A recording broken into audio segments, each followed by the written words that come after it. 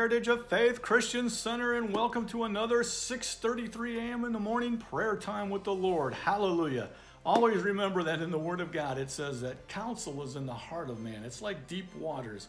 So when you begin to pray in the Holy Spirit and you begin to enter into the presence of God and you begin to allow it to flow up and out of you, it says a man of understanding will draw it out. So as you pray in the Spirit, just get excited, because we know what the Word of God says in Job 22:28.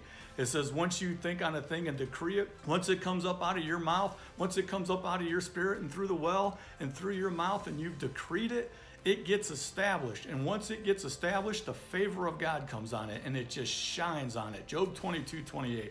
So as you enter into the presence of God this morning and as you begin to pray in the Holy Ghost, I encourage you to just be excited and get ready. Get ready to hear the things that come up from the Holy Spirit. You'll be praying for your family. You'll be praying for the community. You'll be praying for the government. You will be so surprised what will come out of you. You'll be praying for other church members. Oh my goodness.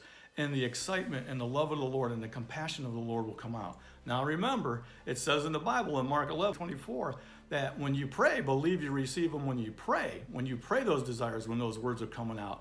And you'll have them. The Bible says you'll have them. But it also says, remember, we got to walk in love. So as we go out through the day today, I just want to encourage you to remember that the things that will come up in your spirit as you pray, I just want you to be excited to know that the Holy Spirit's with you. In fact, you'll establish what's called an attitude of prayer all day. So I just want to encourage you that you are just going to be so close to God. So I'm excited. God bless you, and thank you for praying.